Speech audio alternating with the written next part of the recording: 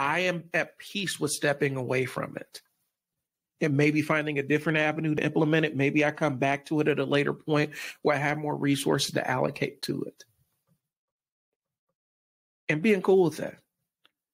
Don't feel like you have to go all in with something that isn't serving you from a business standpoint or an emotional standpoint.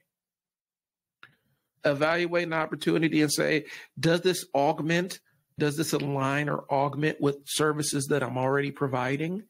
If it does, then you might have hit a gold mine, and this might be something that may be beneficial for you to pursue as an opportunity.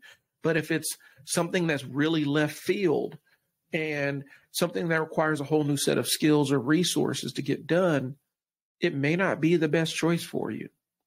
Because if you're running one business and then you have an idea for another business model that you want to try, you have to make the conscious decision about what resources you're going to divert away from your existing business to go pursue this one.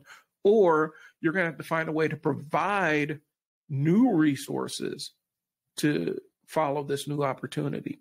And a lot of times when your business slows down, it's not finding something new. It's going in and figuring out what piece of my existing business is not working and then fixing that piece of it.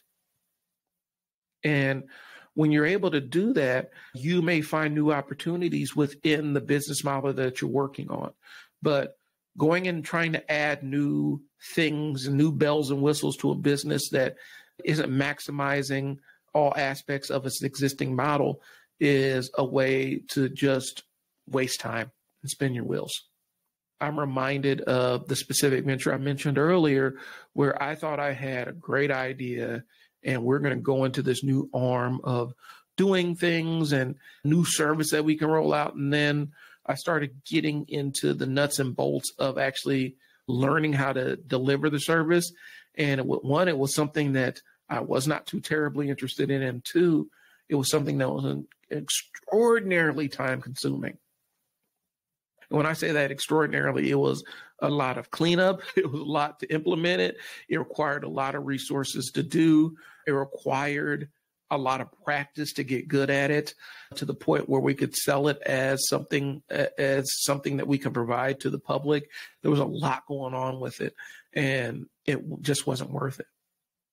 And the only way I learned that was by doing it, because it looked great on paper.